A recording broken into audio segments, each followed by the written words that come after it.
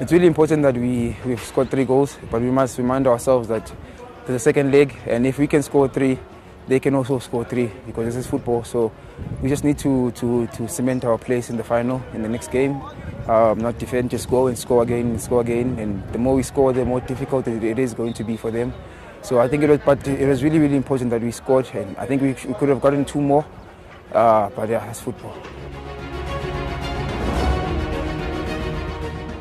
It's not easy to play a derby, but yeah, we played well, but we started slow.